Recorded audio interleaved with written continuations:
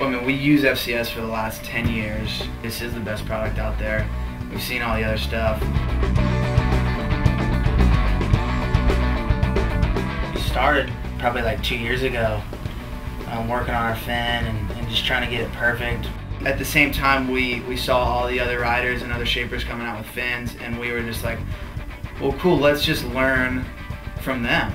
We have to have a product that not only we use all the time and we're stoked with, but the kids will use all the time, and it'll just be a product that will kind of cover everything.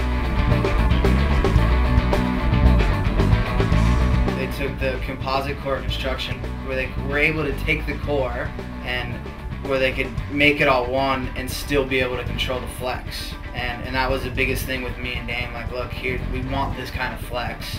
And that was a way with FCS we were able to design it and have kind of the best of both worlds. I think me and Damien's game was always about all-around surfing. It had to be airs, had to be power, had to be barrels, which was, you know, when you want to push hard and you want to really lay it over, that it would hold in.